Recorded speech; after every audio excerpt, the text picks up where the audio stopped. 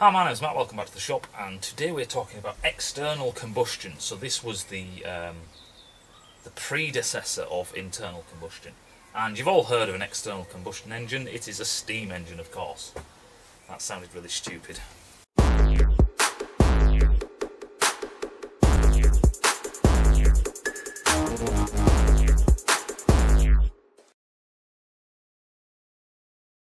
Hi, my name is Matt, welcome back to the shop, and today we're talking about external combustion. So we all should know by now that petrol engines, diesel engines and piston engines and Wankel engines and so on and so forth are known as internal combustion engines.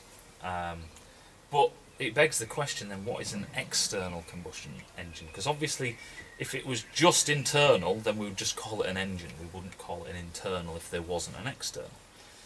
So the first thing we have to do is, well, one will basically outline what an external combustion engine is. So that's a steam engine. A steam engine is an external combustion engine. Which then begs the question, you call it a train or a steam engine, you'd call the whole thing an engine, but it's actually, in engineering, what we actually call the engine part. So with a steam engine, you have a boiler, you have some lines, some high pressure lines going to a cylinder, you have a piston inside with a rod that's eventually attached to a wheel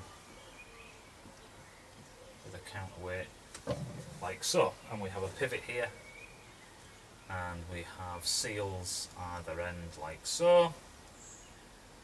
I'll put a seal there, and then we obviously have our seals for our actual piston. And then our line comes in here, and then we have another line comes here, and this is a very simplistic version of a steam engine. So what we have is we have our boiler, like that, and then we have our cylinder with our piston, our rod, and we usually have linkages in there. It's usually a crosshead bearing and stuff like that. And then we have our wheel. So what we have to do here is we have a little fire going on here with some coal. We have our lumps of coal. So this is the very basic version of what a steam engine is. So you have your coal, you burn your coal, which is your fuel. This produces heat. The heat goes into the boiler, it warms the water then starts to boil, hence the word boiler. And then this is then squirted down these lines into your cylinder here. And the pressure rises in this side and it pushes the piston, and then you shut this one off, send steam into this one, it expands, it applies a force, pushes the piston back this way, so you get this backwards and forwards motion. And we can turn that backwards and forwards motion, and I really shouldn't put that there, I should put a line there, like so. You have a crosshead bearing and what have you, and basically this is like your conrod and this is your wheel, and away you go. You've got locomotion.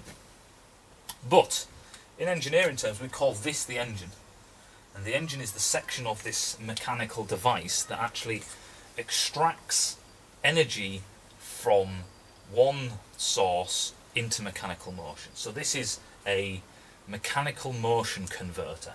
If we stick some kind of energy source in here, in this case it's steam, so we'll put that in, that's steam. We are using steam as our energy transfer fluid. So we're burning our coal, heat is coming out, heat is energy, that's raising the pressure and the temperature of the water. We're using this water as a fluid to transport the energy from this burning coal into this cylinder. So this section here is our engine, because this is where mechanical work is extracted from a process. So this is our engine, and as you can see the combustion side of it is here. Well, this is external to the engine, so this is what we called an external combustion engine. At the time it was just an engine, but as soon as we realised there was a problem with this, then we invented the internal combustion engine. So what is the problem with this? Where can we make this entire system better? Well, what we want to do is we want to transfer the energy to this engine side of things. But if we burn our fuel here, it heats up the air around it, it heats up the boiler. So we're losing energy in heat in the boiler. We're losing energy in the steam lines as heat and pressure, because we're pressurising. That's a good point actually, I should put pressure as well. We're pressurising the steam lines. We're also pressurising the boiler. It's a pressure system. So we're losing loads of energy to the air. That's another one. We're losing energy to the air because the boiler's hot. Because the coal box is hot, the furnace is hot. So we're losing energy absolutely everywhere, and you can see that this system is inefficient. It's energy inefficient. The only place we're actually extracting energy, actual work, with our engine system is actually in the cylinders, but we're losing everything everywhere. You know, with all these lines and boilers and God knows what, and actually into the water. Then we have condensers that cool it back down, we're losing energy there, so on and so forth. So this is a very inefficient system. And obviously, the first thing that comes to mind, and this is what happened in the late 1800s, is the guys got together, or individuals got, started to think, well, if we could just do the combustion side of it inside here, then we can just get rid of all of this.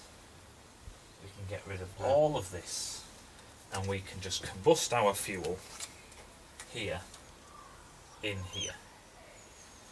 And you think, well, genius, great, engine created. The problem was the fuel to use.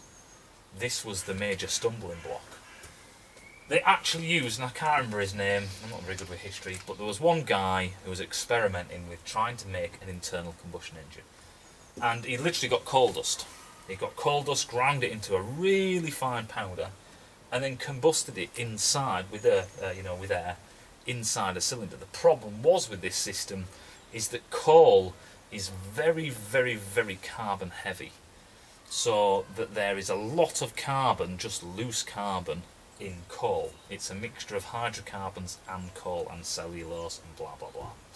So it used to basically, you can see from like steam engines and when you do a barbecue and that, there's a lot of ash and soot and crap that are, they're not gases, they're physical solid matter. It's the solids, it's powders. And this used to clog up the engine pretty quickly. You do like 20-30 strokes and woof, it was clogged up so much that you couldn't combust any more coal dust after that. So then basically it was a search for a material, a fuel, a volatile fuel that could be burned and would have very, very, very little residual matter left over. And if that residual matter, just say like carbon dioxide and nitrogen oxides and blah blah blah blah blah, if all these combustible leftovers were gas, if they were gas, then they could easily be pumped back out of the system. And that was the invention of the internal combustion engine. It was looking for a fuel, and they started using paraffin and butane and stuff like that, and eventually kerosene, and eventually they used what was at the time a waste product, which was petrol and diesel. They were actually waste products. When they first started, fracking, drilling for oil, they were, they didn't have really that much use for them. So that's what the hunt was for. The hunt was for finding a fuel that you could combust that would leave no residual matter left inside, and hence today we are left with the petrol and the diesel engines. So I hope that makes sense. That's what external combustion is, and that's a tiny bit of history with no dates or names on how we went from steam engines to internal combustion engines and the definition of external and then internal combustion.